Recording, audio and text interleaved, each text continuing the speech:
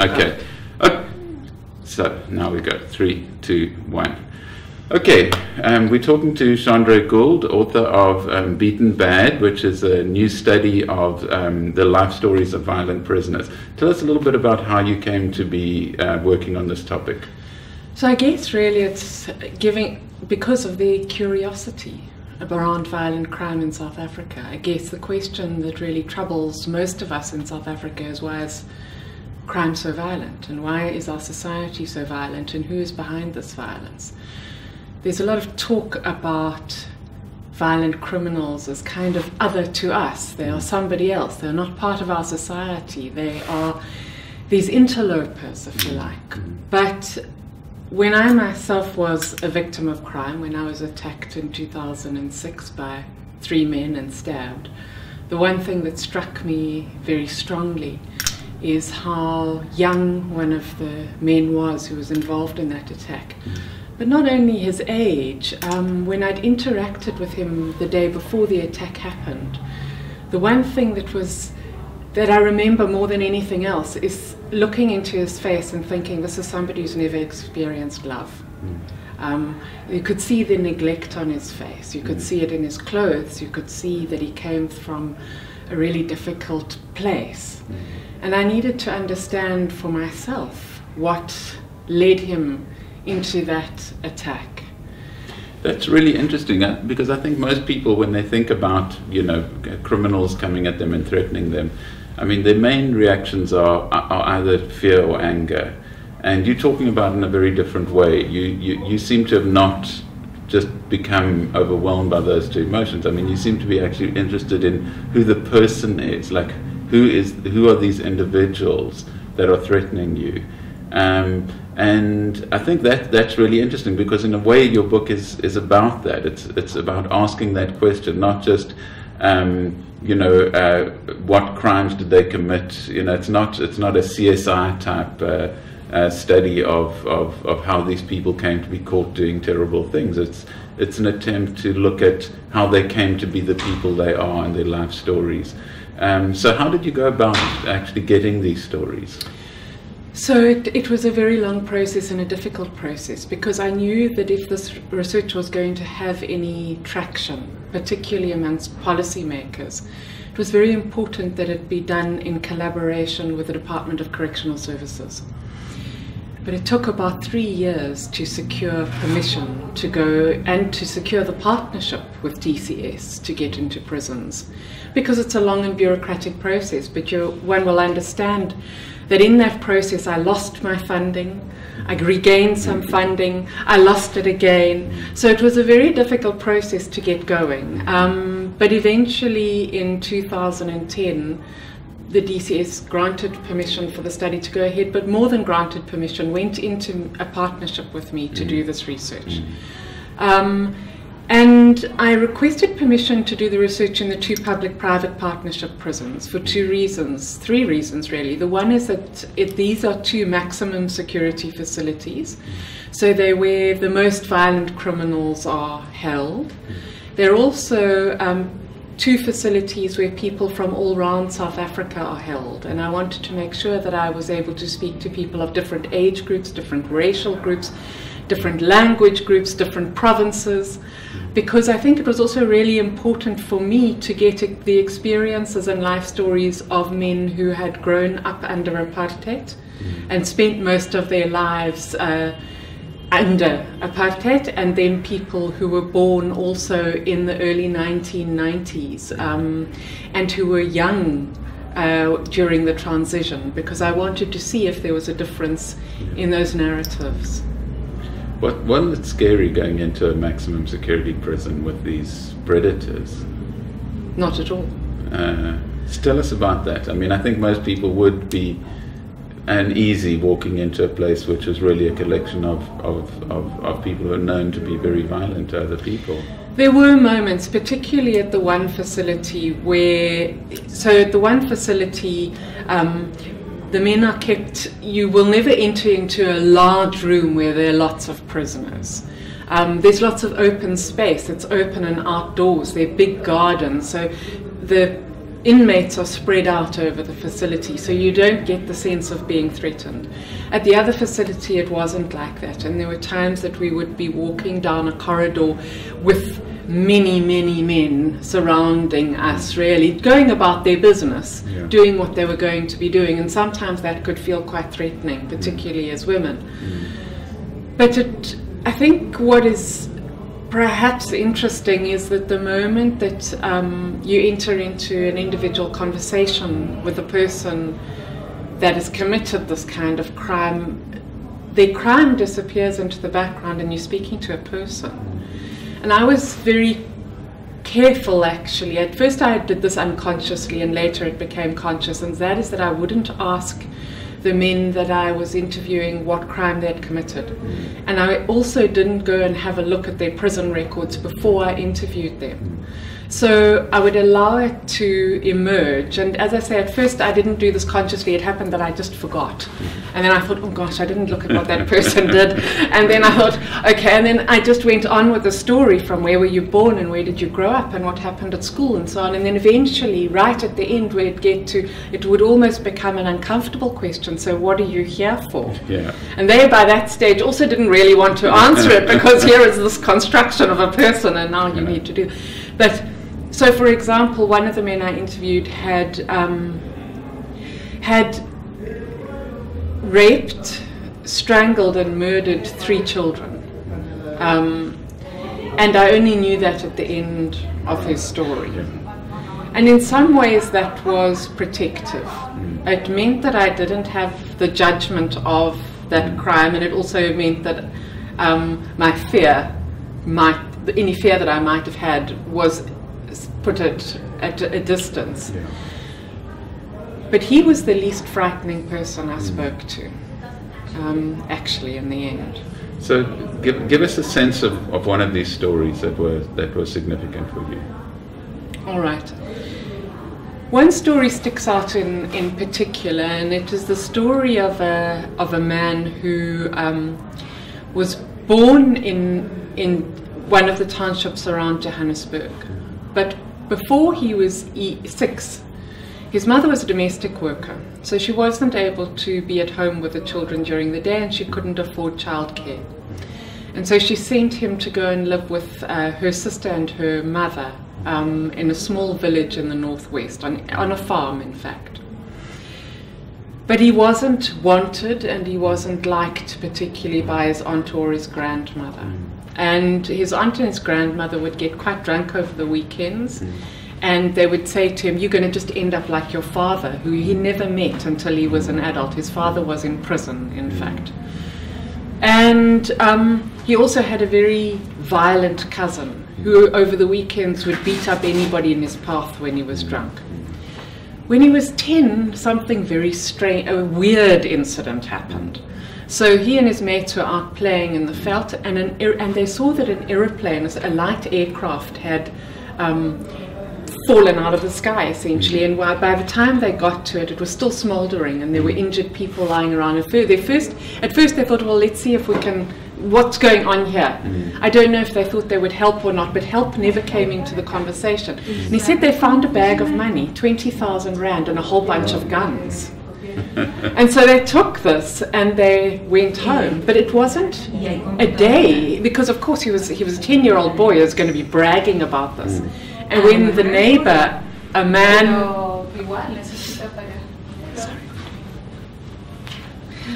so it wasn't terribly long before a male neighbor of his, he bragged to this guy about having a gun, and the man took it from him. But having a gun immediately gave him the sense of power, of what it means to have a gun. Anyway, this guy introduced him to criminal activity and started teaching him how to rob, which he did. By the time he was 16, he was still at school, but he shot one of his schoolmates in the stomach for flirting with his girlfriend. So he'd already become somebody who had neither empathy, nor did he have any barriers to using violence to secure whatever it was that he felt he needed to secure, whether it was his honor or whether it was material possessions. He felt rejected by his mother. He thought he didn't understand why his mother didn't want him, because, and that's what he said to me. His mother had kept his sister with her, and he said, but why doesn't she want the boys?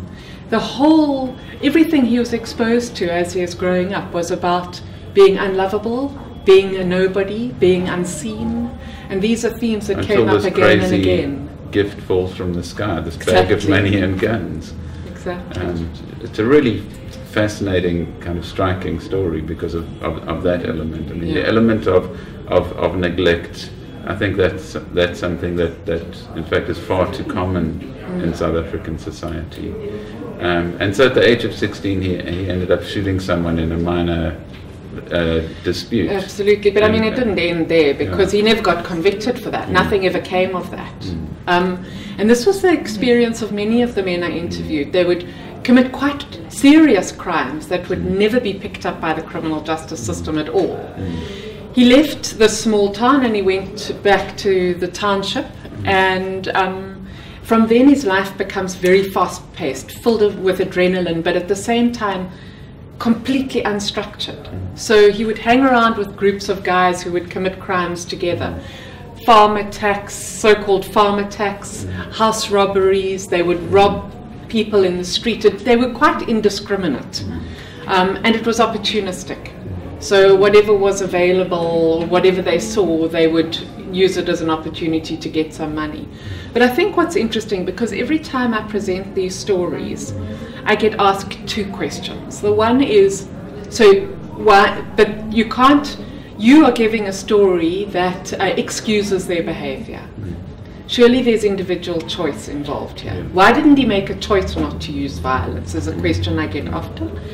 And the other question is, so first let me deal with that question. I think when asking that question, there's a sense in which conscious decisions are made by young men like this to use or not use violence. But one of the things one of the men told me struck me in particular when I asked him about this. He said, you know, if you go to church, then you're going to meet other people at church, and the friends and the people that you hang out with will be people who are at your church. When you're like me and you hang around the tavern or you hang around in the township not having anything to do, then the other young people or the other people that you encounter are people doing exactly what I'm doing. And so it's easier to get in than to get out. And also norms within that social group, that he's following the norms of a particular subculture. And I suppose the other issue that could be raised is that, you know, in telling the story in a way that is quite sympathetic, the thing that people might be concerned is missing is the story of the victims and their suffering and losses, and the real questions around that. But it seems something really interesting in moving away from this idea of just seeing perpetrators of violent crime as a problem to be eliminated, as people who should be locked away and the key thrown away, or people who should be hanged, just taken out of society at all costs and never be allowed to return. Your stories come up with something else. What is it that they come up with? What is the different way of thinking, or the alternative set of solutions that come out of these stories? I think centrally it is that we can't wait until crime has been perpetrated to react as a society. We actually have to address the structural, social, cultural, whatever it is that conditions are. And when I mean cultural, I'm not talking about racialized culture. I mean, I'm talking about South African culture that normalizes violence and enables violence. It doesn't matter whether you're English, Afrikaans, Zulu, isiXhosa. Violence is central to the way in which we behave, we think, we respond. And I think it's important. I think we need to be thinking about what it is that we need to do to protect children from the circumstances that lead them down these kinds of paths. And the one big thing that arises is, what do parents do with their children when they have to go out and work or look for work? Who looks after the children in that context? And why have we not been addressing that actively? So that's one of the things we need to attend to. You're really identifying a set of a very important issue, is that it's one thing to punish criminals, but that means they've already harmed someone. And what you're wanting to do is to say, let's try and stop the harm even happening in the first place. And not only stop them harming someone else, but stop them getting harmed in a way that allows them to become people who are able to be violent towards others. And one of the things you're identifying now is that the neglect, the fact that these kids are unsupervised, in this particular case, a young man feeling unloved as a child, feeling unwanted by his own mother. What other kind of important issues arose? I just want to quickly stick with that for 1 second, because there was one other man that I interviewed for whom this was a central component of his narrative, not one that he identified, but it was the only white offender that I interviewed, and he was incarcerated for having brutally beaten his brother to death. And after a long career of crime, not always violent crime, but he'd been a sex worker, he'd been a drug dealer, he'd been all sorts of a thief. But central to his story is the fact that his mother never wanted him. She said, I didn't like him from the day he was born. And she beat him from the time he was very small. In fact, at some point he wasn't responding to her beatings any longer, and when he was 9 years old, she called in the police to come and beat him in the home. Wow. And did they do that? And they did come in. They did, yeah.